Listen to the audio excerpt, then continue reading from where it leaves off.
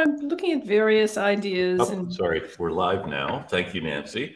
Welcome everyone to the Revolution 250 podcast. I'm Bob Allison. I chair the Rev 250 advisory group, and our guest today is Nancy Rubin Stuart. Nancy Rubin Stuart is an author. Actually, she began her career as a writer with the New York Times, and she wrote her first book was on new suburban women, and she's also written about the mother mirror. And then she has in recent years been delving into history. She's written biographies of Isabella of Castile and Marjorie Merriweather Post, and we're fortunate that of late she's really been focusing on the Revolutionary period. She's written a book about Mercy Otis Warren, a joint biography of Peggy Shippen and Lucy Flucker Knox, and her new book is Poor Richard's Women, Deborah Reed Franklin and the Other Women Behind the Founding Father, which came out a year ago and as of today is available in paperback. So thank you, Nancy, for joining us. thank you, Bob. It's a pleasure to be here. And so you talk about a number of the women, and Franklin did have a lot of women in his life. And Yes. I think you say the most important one, of course, is Deborah Reed Franklin, his common law wife. So what interested you about Deborah Reed Franklin? How did you get into this story? Well, I was always curious about their marriage because certainly he talks about in his autobiography that it was a happy marriage, and yet they had two long separations, one for 5 years and the next one for 10, and he did not come back in the months he could have when she was dying. Yeah. So I needed to find out what that was about. Yeah.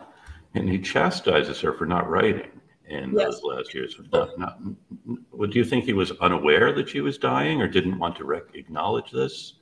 I think he did not understand why she was dying.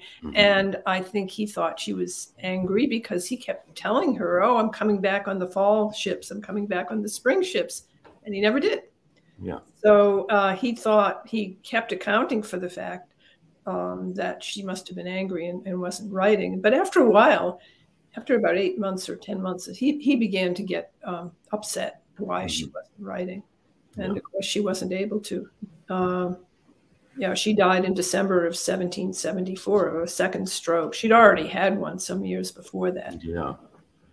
She was an interesting woman, though, and they had built a house together, which she actually did most of the building in Philadelphia. Yes, actually she did, because he left. He built the house because she was very upset when he came back from England the first time, and he wanted to go back there, and she didn't want him to go back there, and she didn't want to go either. He didn't want to go with him. When he was supposed to go as an agent for the colony of Pennsylvania to plead for the Penns to pay their taxes, at that point he thought she would go with him when the Assembly appointed him to go and plead with the Penns in England, and maybe even go to the Privy Council and see what could be done.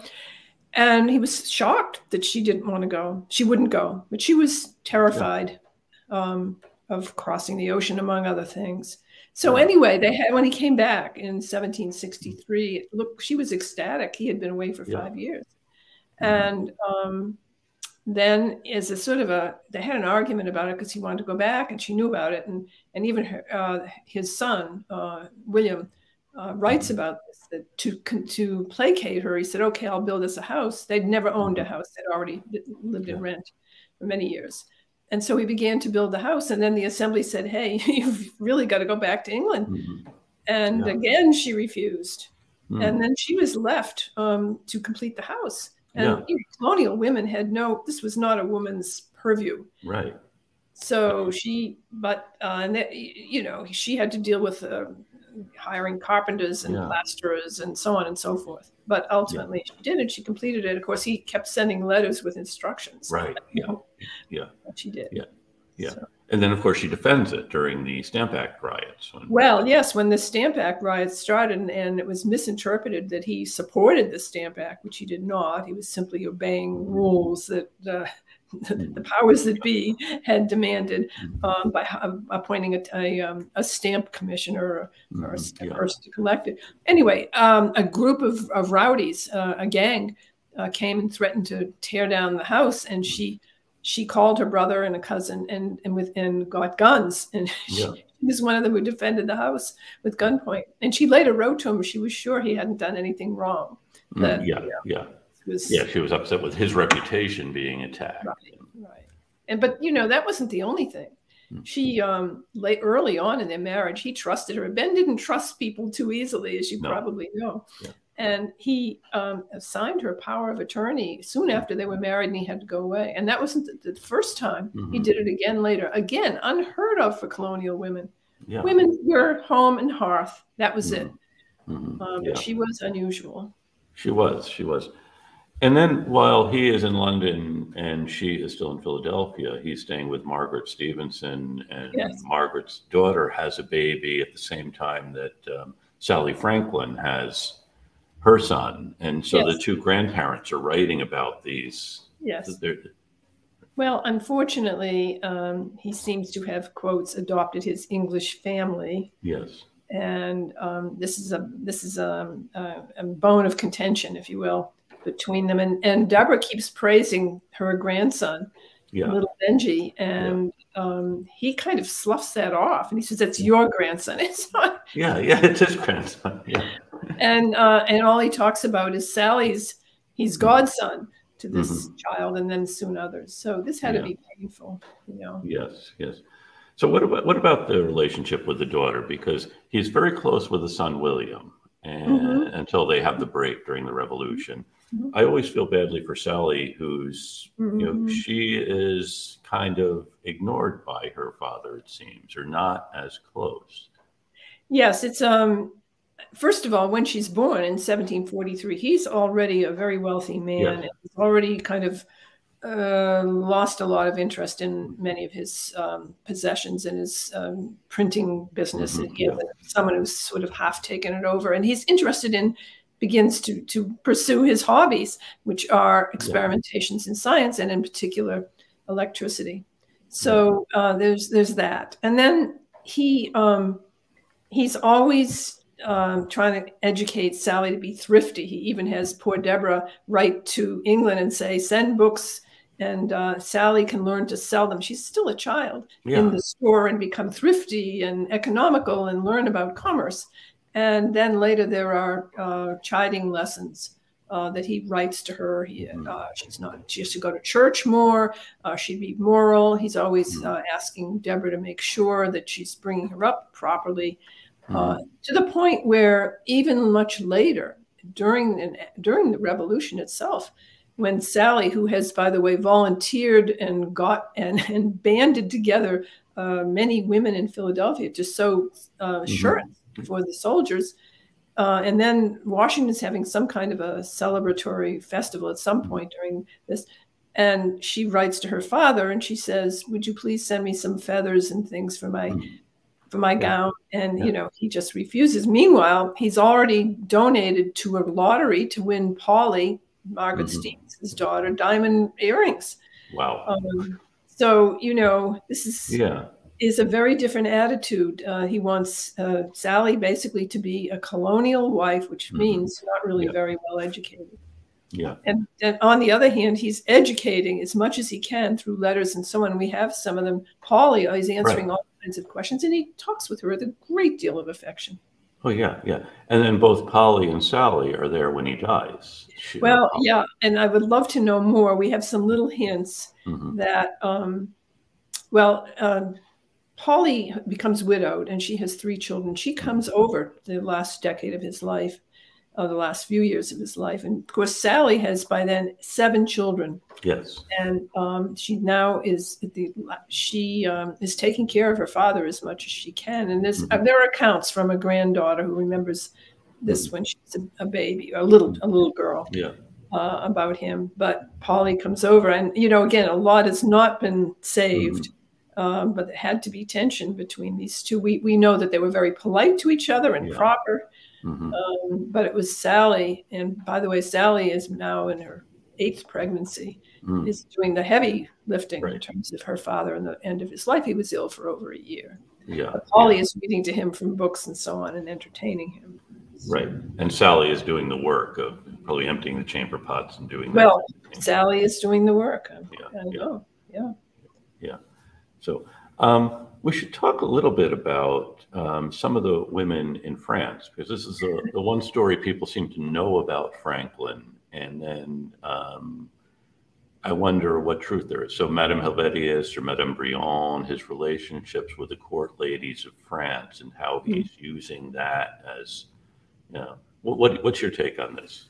Well, you know, he's not shy about admitting that he loves women.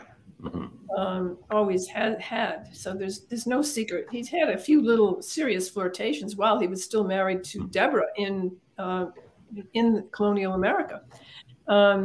Anyway, when he is has rather newly arrived, 1778 in Paris, and he moves to a villa through a friend nearby, and he is introduced to this beautiful. She's supposed to be the most gorgeous woman in Pennsylvania, as Madame Briand. And she's 33. She's married. She's married to an aristocrat. She has 2 children. It's an arranged marriage. It's a loveless marriage, and she's gorgeous. And she's such a talented musician. She is a champion of the new pianoforte as opposed to the harpsichord. Right.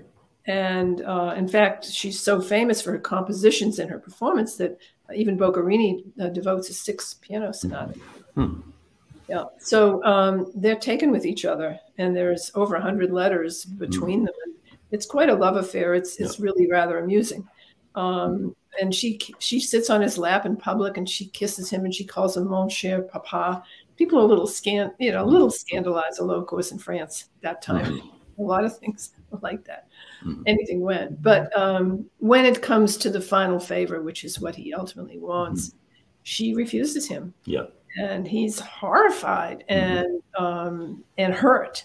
And, you know, eventually this becomes a friendship where he's more like becomes the uncle, the avuncular guide to her behavior, and her sorrows, and her various issues. Yeah, when she finds out her husband's having an affair, she goes to Franklin to console her. Well, he then admits but the ironical thing is she wants him, Bob, all for herself. Right. She doesn't want him to be with other women. And he says, look, there's nothing wrong with me being with other women and socializing. I just, you know, basically you're starved this cherub, which is his love. And I need more nurture for this cherub. It's getting skinny. It's not getting proper love. And so it's a charming letter. So he soon is introduced to Madame Helvetius, who's the widow of the philosopher Claudio Helvetius, and she's a famous salon hostess. Yes, she's older than Madame Briand too. She is. She's quite a bit older. She's in her 50s at that point. Now Franklin is in his 70s. Okay. He loves the salons because naturally this is where this great intellectual ferment of the philosophers of the pre-revolutionary France. Many famous people had been there: Voltaire, Diderot, Cortese, Houdin, Turgot. I could go on, but I won't. So he loves that, but he also is taken with her. Now she's an unusual character. She's not typical. She's sort of rebelled against everything that's conventional. She lives in this chateau that she purchased after her husband's death, which has 3 single women living with it, 3 single men who live with her. 2 are abbeys and 1 is a medical student, and they kind of keep track of her. She's a social butterfly, and she doesn't keep dates. She doesn't write much. They sort of act as her secretary, and sort of, I think they ground her in some way. Yeah. But nevertheless, they have this charming, she and Ben have this charming love affair. And a lot of times he'll go to her. There's some letters about this where she'll promise to have him come and have dinner and so on, and bring his grandson. And he goes, he writes, he says, I bathed, I clothed, I dressed, I made myself look as good as I possibly could. And I came in my carriage and I got there and you were gone. You forgot you had an engagement in Paris, and there wasn't even any much food left for us. Wow. It's really, and so in long story short, he proposes to her ultimately. And he's very serious about this. And she has kind of brushed him off with that several times. But it seems from the letters and the implication in some of the letters, on some of the reports from their good friend, the economist Turgot, that he ultimately becomes so almost violent in wanting this marriage that she flees to Tours for several months to let him cool off, as Turgot would have said. So indeed, eventually they become friends. But John Adams and Abigail visit and come to. She has one of her dinners, and they're horrified at her. She runs over to Franklin, just totally without ceremony. She slaps him on the back, and she's addressing him in this very familiar, really disrespect. No, I won't say disrespect, but they're horrified, and they are horrified at the unkempt quality of her house with her 18 cats running around and her dog that is well trained and kinds of things. And they're just horrified by the whole thing. But this is after Franklin had said, "You're going to meet one of the best women in France." And he did. He said, "Yeah, this is a real French woman." So, he eventually, that is not going to work. He even tries to marry his grandson, Temple, who has been serving as a secretary, William's son, illegitimate son of an illegitimate son. He even tries to marry William to Madame Brion, the Brion's daughter. Right. And that probably would have worked, except Temple was a bit of a rake, and he'd already gotten a married woman pregnant with another child. So the third illegitimate son of an illegitimate son of but the Franklin fault line there disappears because that poor child dies. Anyway, so long story short, it doesn't work with Madame Brion, much as he wanted to unite the families ultimately. And so he does eventually, after the truce, after the treaty, after the revolution is over, he does go back to Philadelphia. Right. We're talking with Nancy Rubin Stuart, author of, among other books, Poor Richard's Women, Deborah Reed Franklin, and the Other Women Behind the Founding Father. And we're talking a little bit about the Franklin family. He did try to marry off William to Holly Stevenson, and also things might have worked out or might not have. We never know. What about his relationship with his sister Jane? Yes, I don't do a great deal about that in the book because, my publisher really wanted me to more or less focus on his romantic relationships. But he has I'll say a close relationship with her. She's married to a man who's a ne'er-do-well. They have many children, and he tries to take care of the sons and set them up, none of which works. Jane is extremely poor, and he does ultimately provide for her. I think he probably pays off the mortgage in her house. But we don't know a lot. At least I didn't deal a lot with it. And Jill Lepore did a book some years ago on Jane, his sister. Yes. But one thing that always amuses me is they do agree that the Franklins were a bit miffy. Well, that means they could be pretty argumentative and contentious. So I thought it was interesting. It is interesting. What about, he's on a trip back from Boston to Philadelphia when he meets Kathy Ray, who becomes Kathy Ray Green, and that's an interesting relationship. Yes. Now he's married to Deborah, and he still has he hasn't yet left for the important first trip to England. The first trip he'd been there earlier, but this was the big trip. And he is the deputy colonial postmaster of the American colonies. And he took this all very seriously, and he did a great deal of work to improve the post office, including things like express mail and a dead letter office and a lot of other improvements that we don't even think about today. But so he was traveling the postal offices north and south of Philadelphia, including down in Virginia and elsewhere, to make them more uniform, because they were all very idiosyncratic. And he went finally to Boston, where, by the way, he of course still had relatives. In fact, a brother who who was married to somebody else. And through them, he met somebody he was actually related to very distantly through marriage. Now, he was 48 years of age, almost 49, and she was 23.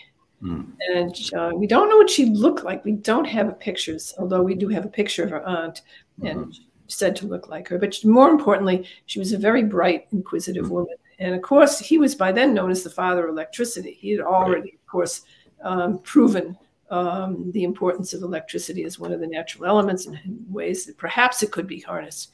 And he was internationally acclaimed. So he was already a celebrity. And she was dazzled by him. And again, they had this amazing relationship and flirtation. And then she had to go back to Block Island because her father was ill. That's where she came from. And he volunteered to accompany her on back to Rhode Island, to the shore anyway.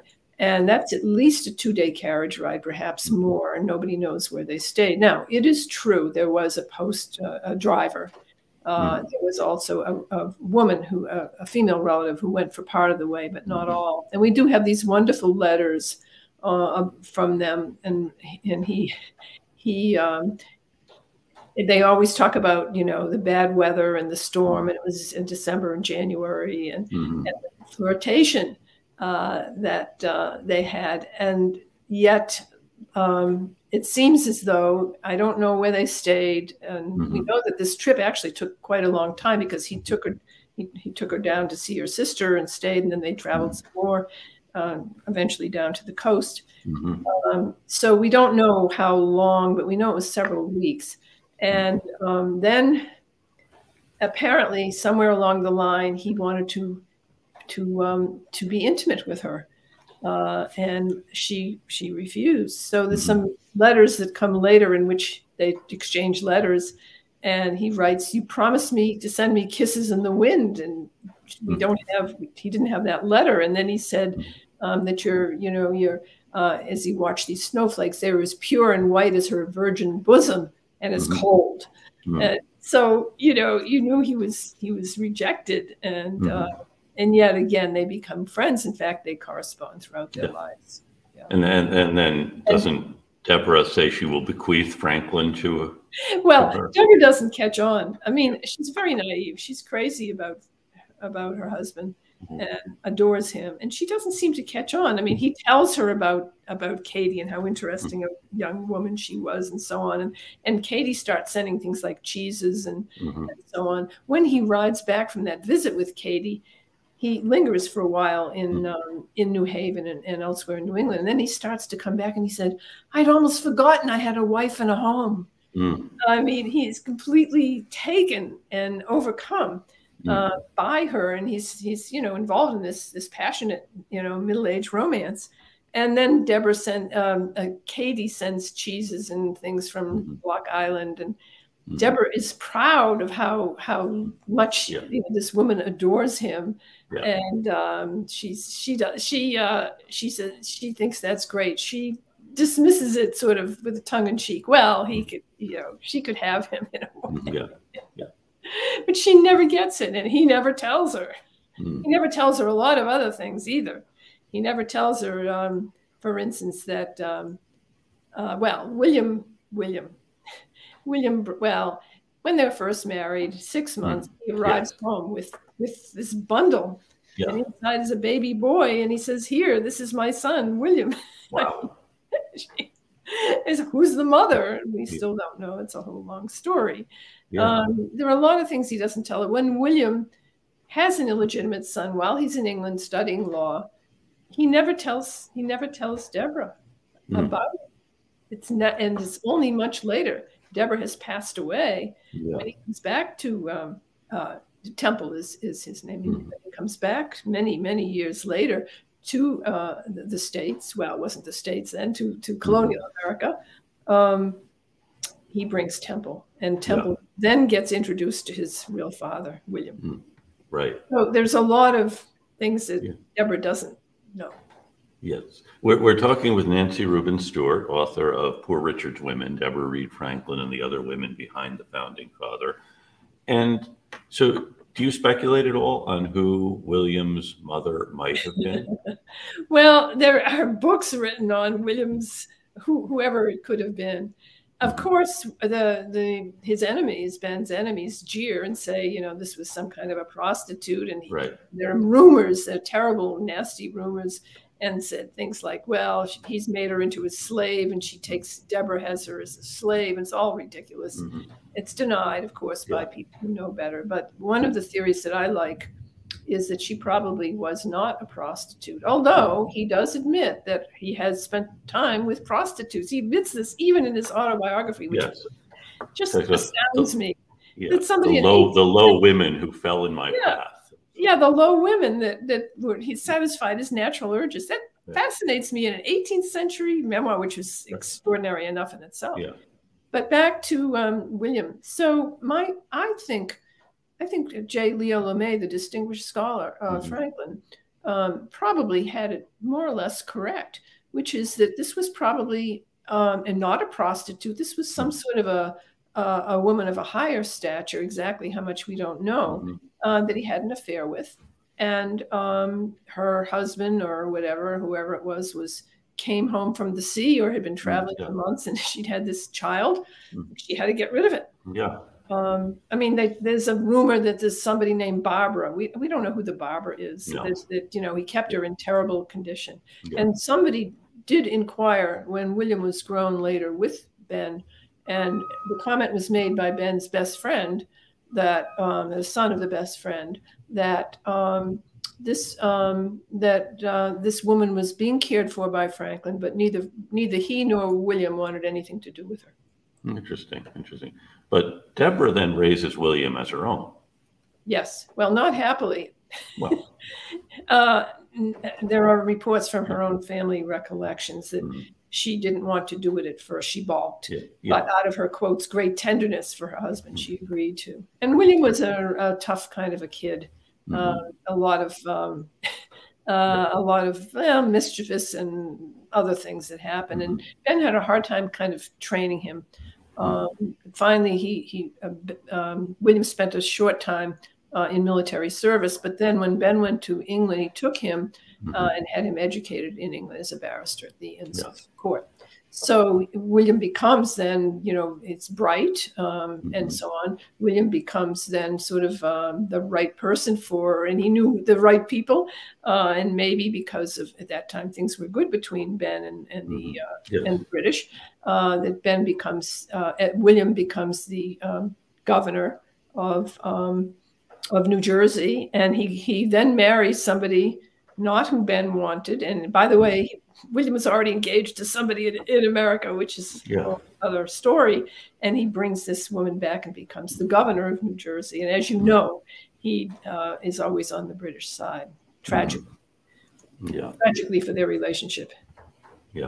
It's an interesting family in many ways. And much of what we know about the 18th century normal life comes because Franklin looms so large and so much is known about him. We can then see into these other relationships. He had other people who were part of this circle.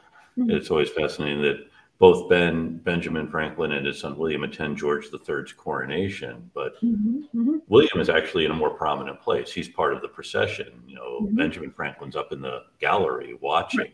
It's but Deborah then builds the house, defends the house, and then has her decline in the 1770s. What more do we know about her? You know, Benjamin Franklin looms so large. There are a lot of letters between them. What do we know about Deborah from the letters she's writing to her husband? Yes, I just want to say before I answer that, Bob, the historians have dismissed her for generations. And at best, they have characterized her as way below him and ill suited to be his wife, that she wasn't educated, she wasn't beautiful, she wasn't glamorous, she wasn't learned. Well, colonial women weren't learned. They went to dame school at best. They did not learn to spell. I'm saying that because when you look at her letters, they're just phonetic and they're really quite difficult to read. You have to read them aloud to understand. Some of the words are broken in the middle. The spelling is atrocious, no punctuation, and so on. So yes, compared to his erudite letters and his correspondence, my goodness, it's an enormous gap. But on closer examination of those letters, what you get is a very lively, intelligent, devoted woman, and moreover, from some of the things that he did with her, such as because she's assistant postmistress, he assigns to his substitute. He said, "You better listen to Mrs. Franklin. She's the one who can exchange money," and there were different terms for money. States and countries. She could do this in a flash, and she was really his financial kind of backbone. He writes about that, and then places like the American Philosophical Society, in their ledgers are many, many notes from Deborah.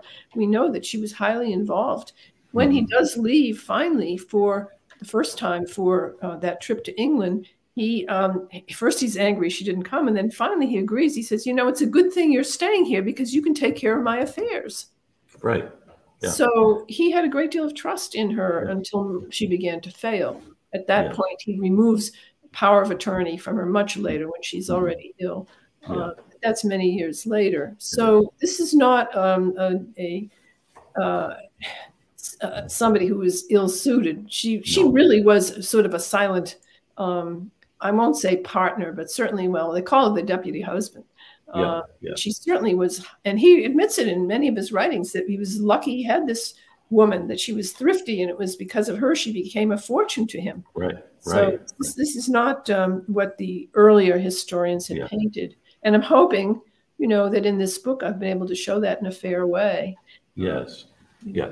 We're talking with Nancy Rubin Stuart about Benjamin Franklin and the women in his life, notably his wife. And it's actually through her that he becomes involved in the anti-slavery movement, with opening a school for blacks. I wonder, Nancy, if we can talk a little bit about their courtship, how they meet, and then how they do wind up moving in together as husband and wife. Sure. Well, as you know, he ran away from his brothers as an apprentice, didn't like the way his brother was treating him and beating him and so on. He ran away to Philadelphia. And he ultimately found a job with a cranky printer. And then the printer wasn't happy because young Ben was living with his rival, who was another printer. And so he finally rented rooms from John Reed, who was a carpenter and a bit of a contractor. And John Reed's daughter was Deborah. And Deborah was probably 16 or 17 at the time. And eventually he begins to court her. And he says he made some courtship to her. And we don't have any accounts from her, but what we know about her at that time was she was a lively, moderately attractive young woman. We have only one portrait of hers painted in the 1750s when she was well into middle age, and she's moderately attractive. He says it's okay not to have a gorgeous wife because gorgeous wives end up having cuckolded husbands. So he's fine. What she does have is a lot of energy, a lot of diligence, a lot of devotion. She was, a very moral person, and probably by then she already had some pretty good bookkeeping skills. Her mother, Sarah, had her own ointment business, Salvin ointments and whatnot. And actually, Ben eventually advertises them in the Pennsylvania Gazette. But I think that it looks pretty clear that Deborah helped her and must have learned some bookkeeping skills from her. So already she was, she already had these gifts. So he's engaged to her. He's betrothed to her. And then he has this slippery governor, Sir William Keith, deputy governor, if you will, of Pennsylvania, who promises him all of his, he's going to set him up, and he's going to set him up in printing on his own. He's going to pay for his passage to England. He's going to help buy his printing equipment for him. Ben falls for this. And suddenly he's supposed to go to England. Now, meanwhile, Deborah's father suddenly dies. He's only in his 40s, and that Mrs. Reed, Sarah, Deborah's mother, is shocked. Mm. Now, Ben is supposed to leave on this ship in November, and this is in the fall, after her father had died, Deborah's father had died. And Mrs. Reed says, you know, you're both very young. You know, I think you should wait until Ben comes back and he's established, and then you'll get married. And Deborah, you can just imagine. I mean, we don't know about Deborah, but she's lost her father. Now she's lost her fiance. Right. It's off to England. Yeah. And off he goes. And he's, you know, his younger years, he's pretty randy. Yeah. So, you know, he's rooming with a friend who's abandoned his wife and his child. Yeah. And he's making, he makes passes at this best friend's girlfriend. Yeah. And we think this is when, even though it's out of order in his autobiography, this is probably when he began to have his first experiences with, quotes, low women to satisfy his needs. And but Deborah is expecting to hear letters from him, and when his progress and he's coming back. Well, of course, I have to say that Sir William Keith turned out to be nothing idle promises. Ben had to get a job immediately and did very well as a printer in England. But he writes one letter only to Deborah. And that letter is, well, I don't know when I'm going to be back. Wow. So Deborah is of marriageable age. And how long is it going to be? Maybe he won't come back at all. Many colonists went to England and didn't come back, and vice versa. So her mother and her friends prevail on her to accept other suitors. And she does. Wow. She finally marries one. His name is, he's a potter, John Rogers. And I guess he was a pretty good potter, but he was also a pretty good liar. So it turns out that within a couple of months of that marriage, she married him in August of 1725. It turns out that Mr. Rogers is married. Wow. Wow.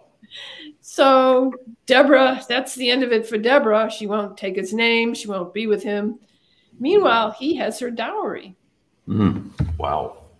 Which he legally has. He's still married to her. Getting a divorce in colonial Pennsylvania, even in Massachusetts, was exceedingly rare and difficult. So was he married somewhere else? In England. He was an English emigre. But friends said, let her know that they knew he was. Wow. So off she was, and went back and is living with her mother. And he, meanwhile, has her dowry, which he's in this potter business. He squanders it. He falls into debt, and within another year, he's run off to Barbados with one of somebody's servant. I don't know who. Wow! And then rumors come back that he's been killed in a brawl. But rumors. So she's neither single nor married. Wow. She's the odd woman out. Ever her friends are getting married and having children and so on. She's nothing. Wow! So when Ben does finally come back 18 months later, he finds her to be a totally changed person. She's sad. She's antisocial. She's angry. She's sullen. She's probably helping her mother with her business because she's there alone. And but he doesn't court her. He says, you know, instead he sets up eventually his own printing business in due time. But he courts other women. And there are a lot of stories about that. But he does each of these women. Maybe there was more than, you know, some kind of romance. But when it came time to ask the fathers for their hand, they all refused. Why? Because printers made for poor providers. Right. It's kind of ironical, but anyway. So let's move forward to 1730 now. Okay, he's been home for 4 years. And finally, and he does see, because he lived there for a while, he does see the Reeds before that from time to time. But 1730, in the summer, when he now is the sole owner of the printing business he started with a friend, he goes to Mrs. Reed and he says, you know, I feel guilty about Deborah. And she says, well, it's not just your fault. And he says, this is to her credit. He said, you know, I encouraged her to get married. So the next thing we know, because Ben always glosses over these high emotional moments in his life, he just runs through them in a very cursory way. He says, so I took Deborah to wife on September 1st, 1730. Well, what did that mean? That meant they lived together. They couldn't get married. not in a church. So it's a common law marriage. Yeah. Yeah, because she's married and can't prove she is not. And then the Reeds think maybe he married. I mean, they had an experience with a guy being married in England and then marrying here. So they were kind of wary about what he had done. Could he prove he hadn't married someone in England? So, yeah, but it is a common law marriage. But then he says thereupon set upon to make each other happy, or strove to make each other happy. We strove to get, yes. We strove together to make each other happy, and we drove together. And indeed they did. They became a great team. She immediately takes over his rather unsuccessful stationery store and turns it into a general store, and gets goods from all the wharves and the countryside, and becomes one of the leading there was a small group of entrepreneurial women in Philadelphia, business women, all conducted, of course, from their homes, not stores generally. And she assists him wherever she must in his new publishing business. And within 6 months, she has to take care of this baby, William. And she is a great help to him, and they do very well. In 1737, he becomes the clerk of the assembly. He soon becomes the printer for the assembly. So, and then it goes on. Of course, he has the Pennsylvania Gazette. Now, she does have a child of her own in 1732, Francis, who they adore. The Franklins adore him, and they have a little portrait done of him when he's only about 3. And Ben even starts to have him tutored before the age of 3 because he's very bright and charming. Now, smallpox is raging. Ben, of course, is always putting articles in the Pennsylvania Gazette about the people who've had variolations or inoculation. Well, it wasn't inoculation. It was a scratching of pus from one person with smallpox into the arm or the trunk of somebody else. And he's always saying it's very important to have everybody variolated. Now, he must have had smallpox earlier. Deborah must have, William must have, or they had the variolation. I don't know, but they weren't sick with it. So Frankie is now almost 4 and wants to inoculate or variolate him, and he cannot because little Frankie has dysentery, terrible disease, and so he cannot get him protected. And Frankie dies just after his 4th birthday. Wow. So, of course, there's jeering afterwards and all kinds of awful rumors. Oh, it's because you did variolate him that he died. You know, there's a lot of superstition about, as there is today, about protection from diseases through inoculations or some kind of, transfer of the virus, which is a heartbreak for Ben for the rest of his life, and Deborah. And Deborah displays that portrait prominently in the house. So it's not for another 7 years that she does not have another child. And historians scratch their heads about that. Ben himself did a study on population increase in the colonies compared to England some years later, but he's already made notes that the average, and Ben was a scientist, he's an early scientist, natural philosopher, and he does note that the average births for married colonial women, were 8 children. Deborah has none for those 7 years, which leads historians to say, oh, well, why didn't she? They didn't like each other anymore. There's all this misogynist, if you will, commentary, some of which has even been recently written about and published.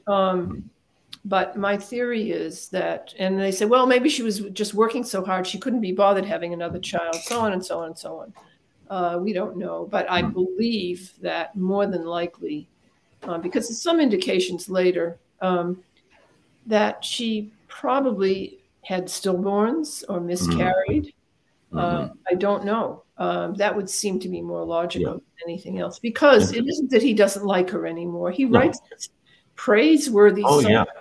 I sing my Plain Country Joan, which was preserved, which he presented to the Masons, and he celebrates her thrifty and her all her how she relieves him of burdens, and right. how she's a great helpmate. So Yeah. it doesn't seem like it doesn't. No, and Poor Richard's Almanac, a lot of those little squibs are about trusting your wife and how you thrive with a wife, and also so and that wonderful song you mentioned about Plain Country Joan, and so it's a fascinating story. We've been talking with Nancy Rubin Stuart about her new book, Poor Richard's Women, Deborah Reed Franklin, and the other women behind the founding father. And I'm really glad in the book that you do highlight Deborah, because hers is really the central story here. And you do wonder, as you said, when he was courting other women, printers, that wasn't thought to be a good profession, but it could be she helps make him a successful printer in Philadelphia and allows him to then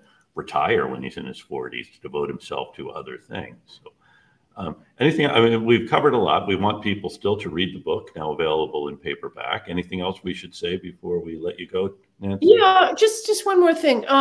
We have this image of him as this man, ultimate reason. This is Dr. Franklin, the discretion, and all the things that you read in Poor Richard's Almanac and all of the other proverbs and maxims. Everything is about caution, and you must use your brain and not your heart, and you must use logic and reason, never emotion. And this is our image of him. This is a man who's ultimately in control. But if you read his letters, and some of them are in the book, you'll see this is not true. This is a man in some conflict continually. Oh, yeah. This is a very human person. So my theory was, he talks a lot about passion and prudence and so on. So, and my theory is this is a man who struggled with passion and prudence. I think that another one of his favorite sayings was, if emotion drives, let reason hold the rein. But I think that there are many times in his life that reason did not hold the rein and passion went out. Interesting. Which is what makes him such a fascinating character. So thank you. We've been talking with Nancy Rubin Stuart, author of Poor Richard's Women, Deborah Reed Franklin, and the other women behind the founding father. And I want to thank you for joining us, Nancy, again. It's my pleasure. Thank you so much for inviting me. And we will, I want to thank Jonathan Lane, our producer, and also thank some of our listeners. When we started this, and you were on with us, well, yes, early on, we thought we'd have a handful of folks in and around Boston listening, but actually we have people all over. So today I'd like to thank our listeners in Hamilton, New Jersey, and Anaheim, California, and in Franklin, Tennessee, and Franklin, Massachusetts. How about that?